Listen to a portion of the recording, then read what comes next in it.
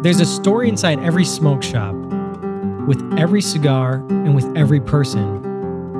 Come be a part of the cigar lifestyle at Boveda. This is Box Press. Remon Mansour, Cigar Brothers.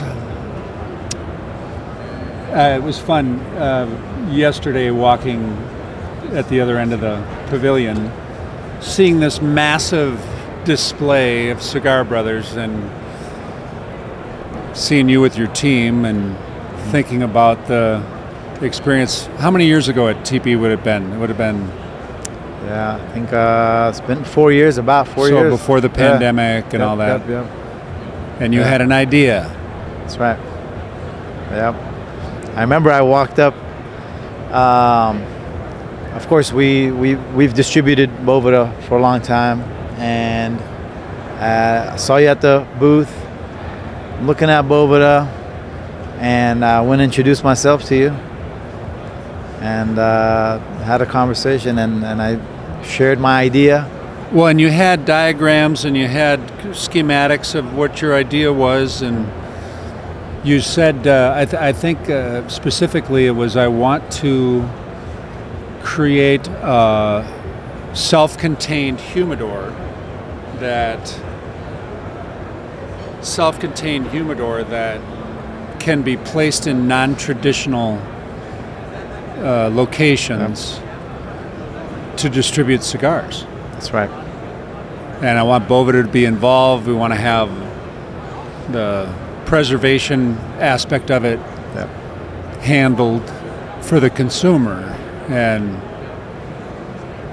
there's a lot of people that have a lot of ideas, and I don't know, there was just something about your earnestness and your I told Jay about it, and then you started dealing with Jay, and I don't know that it happened instantly, but you went from that concept to rolling out a beta test, at least in relatively short period of time. I mean, you had to order things and deal with all the details, but I think within a couple of years you had started this Cigar Brothers. Yep. It wasn't called Cigar Brothers back then. Well, remember, me and my brothers own a few cash and carries in San Diego.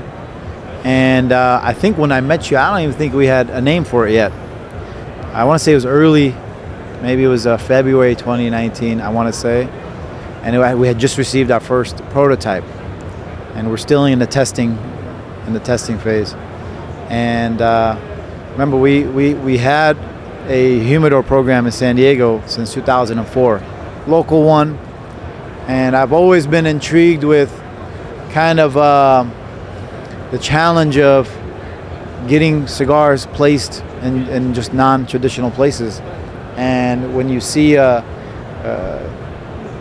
churn in those places, it's rewarding for a guy like me. Me and my brothers, we launched a ton of stuff with every category, beverage, candy, snacks.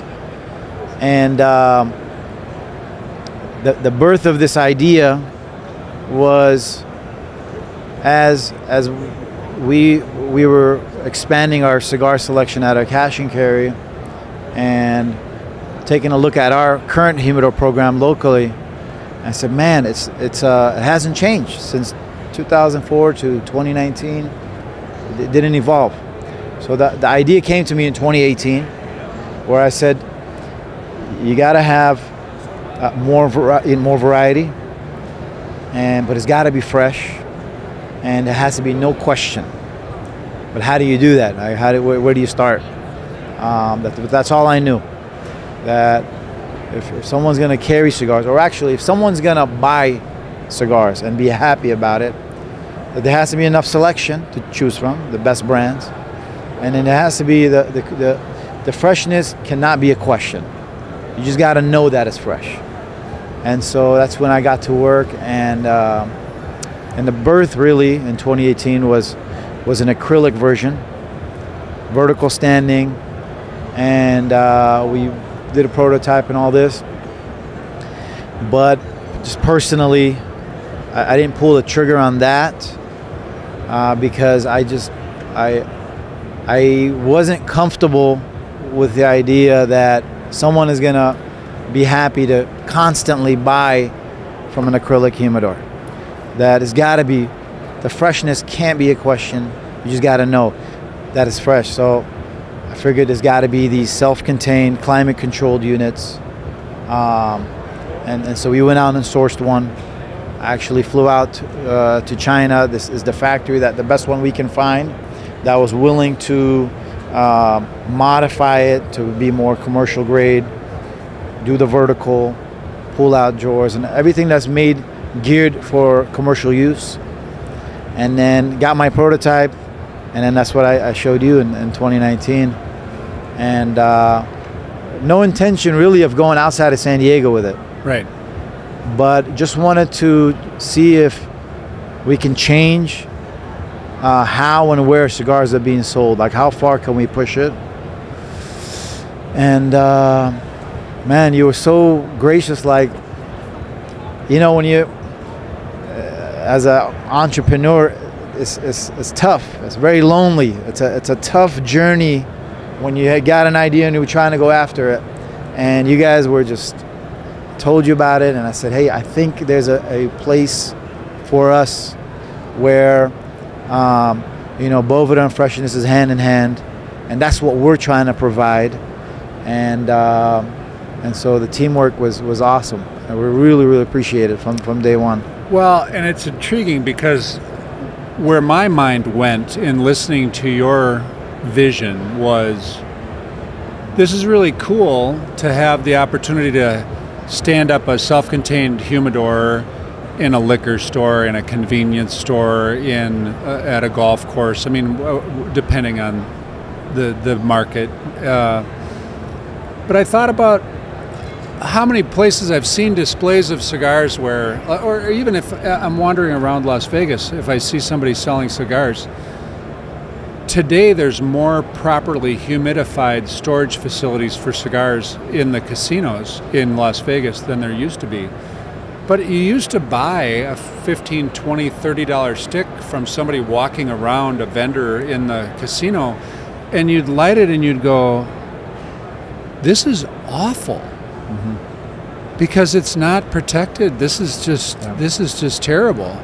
So, and I think of those different liquor stores that have a limited selection behind the counter because it's an impulse buy for somebody that's coming in on a Friday night. You know, it's just not intentional. It's just not right. Yeah. So now you have, I mean, congratulations. I mean, looking at these beautiful displays, substantial. I mean, the investment that you've made in the vehicle that you're delivering this service, and you're selling a service. Mm-hmm. You are the source for these cigars, and you're giving people, literally giving people, the vessel that they're going to use to, and it has to be durable, and it can't just be there for, it's not just a self-liquidating display that's going to be thrown out in 30 days or whatever. So what an adventure. Yeah. From the beginning and even till now, my focus has always been on kind of the early stages in someone's relationship with cigars. I remember my own personal experience. My first time smoking a cigar was at the Gas Lamp District in downtown San Diego. And it was at a cigar lounge, and I'm a college student, and you know, I was always intrigued with cigars, never had one.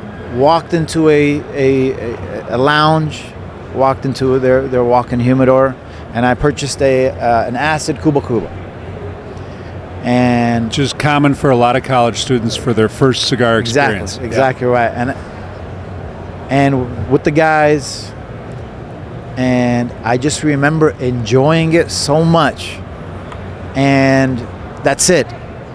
Ever since then, it's that feeling. I'm like, and that's kind of the feeling I get when I enjoy it. It just takes me back to that every time. And so, in the flip side, we know this, if someone has a bad experience their first time, it's game over. You're so turned off. You know, I've heard it a million times. Yeah, I've tried turned green. I got sick. I didn't like it. I never want to do that again. Exactly. And so I think that's a combination of the wrong stick for or the wrong freshness. So you got to have the right cigar, and it's got to be fresh. And then it's all about the atmosphere and, you know, environment. But it's when it's done right, that first experience is magical. And you ask any cigar guy, they always remember their first cigar. They always remember that first experience, what it felt like. So that's what I chase. That's kind of what was the birth of this, and what fuels us to continue to always think about those early stages. My customers, we've learned, is not necessarily the seasoned cigar guy. So now that we've expanded to 25 states, we're primarily in the liquor store, gas station, convenience store, hotels, golf courses. A lot of the guys, it's on the go, or it's the guy that never really thought about cigars, never even considered going into a cigar lounge, and picking up his bottle of Jack Daniels and say, you know, let me try a cigar. And so we on purpose made it approachable, displayed in a way where they can choose the right cigar. So likely we recommend, if you're new, try a mild to medium. A lot of ours, we do our own tubing, so they can see what they're buying, rather than blind to, you know, just guessing their way.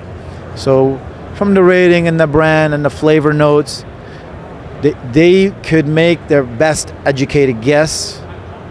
And then the beauty is if they made a good choice, the reward, like, no one guided them, they guided themselves. They took it home, they enjoyed it, and that feeling, I experienced it as well in wine. Sure. Go to Costco and no one's there to help you.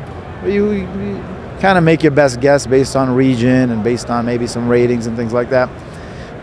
But when you take one home and you enjoy it, it's a rewarding feeling, right? And that's kind of the beginning relationship with that category. So you say, okay, maybe you're a Dominican guy, maybe you're a Nicaraguan, maybe you're like these shades versus others, or sizes. And that's the birth, that's kind of the start. And that's where my mind is constantly at. My mind is constantly at what's happening there, who's that guy, what is he picking up, and what can we learn from that, and so that we can continue to kind of guide people and build their relationship. When I had this idea, I took it to, you know, the guys at Altadis, I took it to the guys at General, the guys at Oliva, the guys at Rocky, the guys at Gurkha. They were all open to ideas and welcoming for a young guy, you know, and they were all there with me and with this concept. And so it's crazy how far we've come, but it couldn't have been done without, you know, with the support. So of these how guys. old were you when we had that encounter? Yeah, so let's say it was 4 years ago. I was about 36, 35, 36. So, I mean, I'm just so excited to walk over and look at your display and see this map of the territories that you've been able to serve. Mm-hmm. And the way this has grown for you. Is it exceeding your expectations of what you thought at the outset? Because you were thinking Southern California, local, because that's where your cash and carry serves. Did you carry all these cigars in the cash and carry in the first place?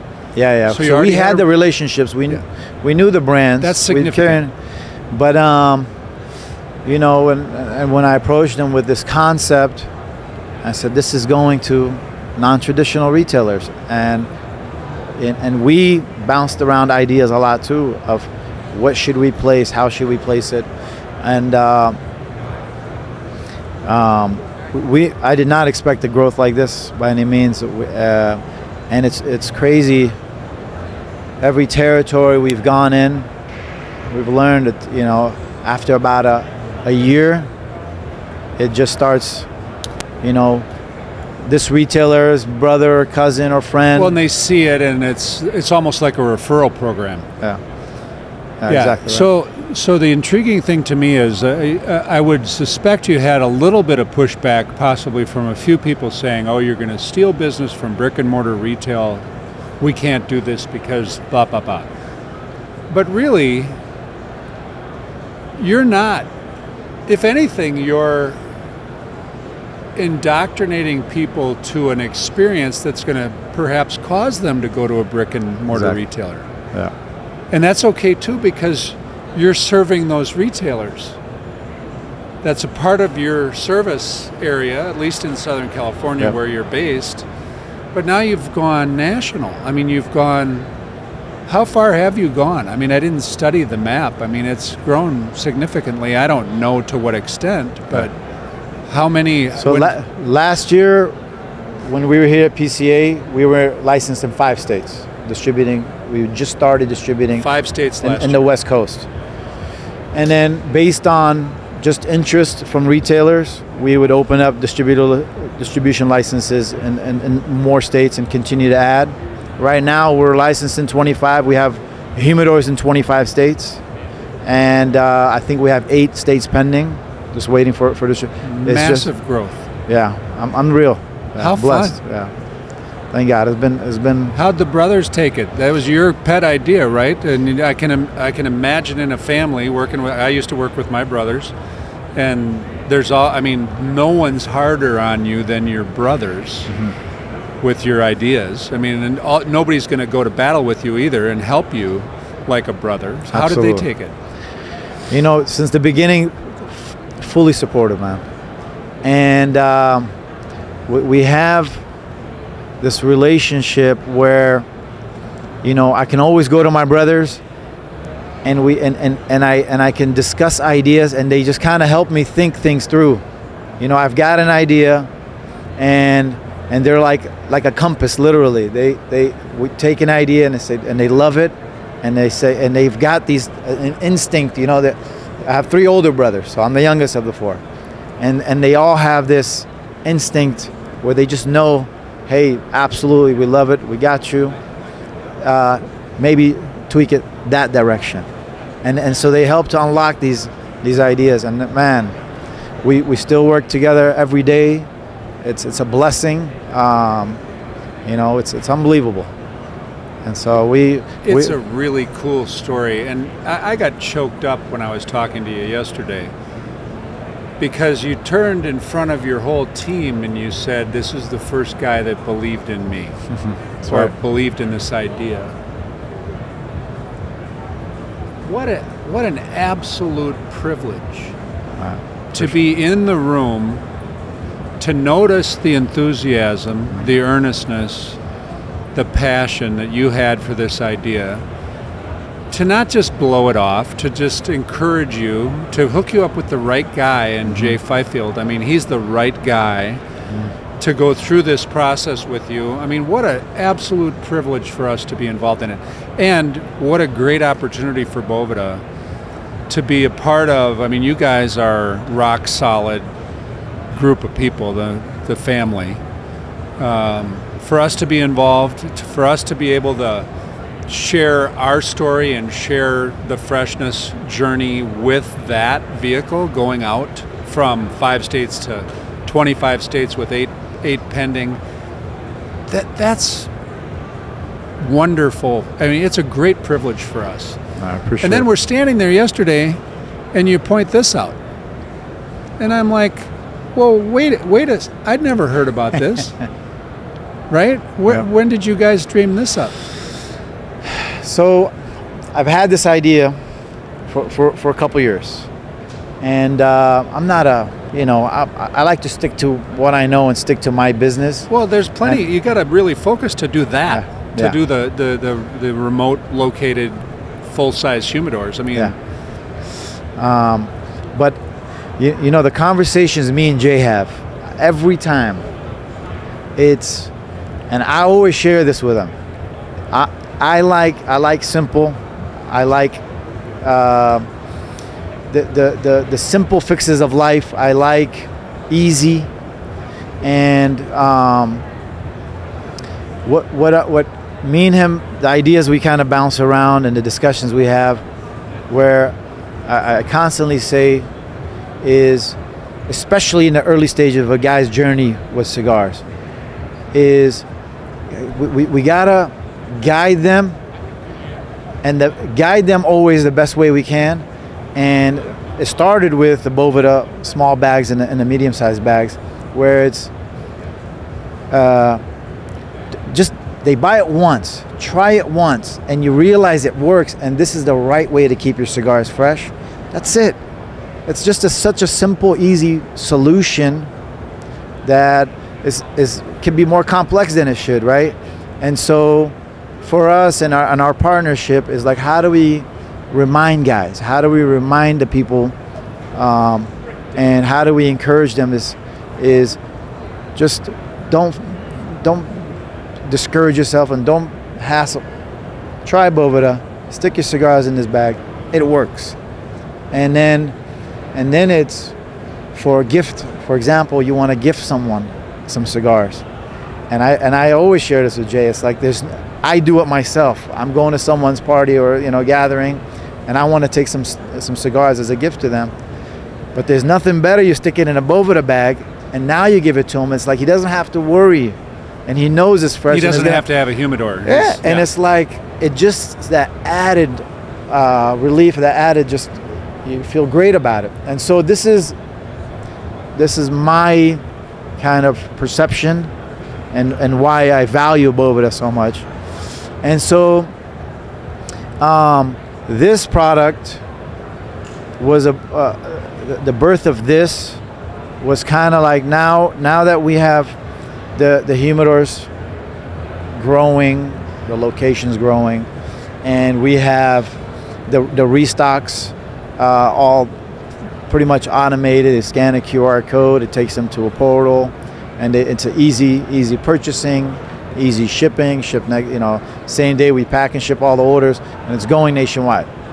So now that the products are in the hands of the retailers and they've got an audience, now our focus is continue to turn towards the end consumer. And what we've learned is a big majority of our end consumers that are picking up the cigars from these retailers are very new to the industry, very just starting their relationship, but are now buying them more often and are ready to start taking them home. And what I wanted to do is have them be able to store a good amount of cigars at home without the hassle. It's just it's a protected humidor that's just as simple as it can get, and it's affordable. You're brand new to cigars. You're not ready to dish out a few $100s for a humidor, right.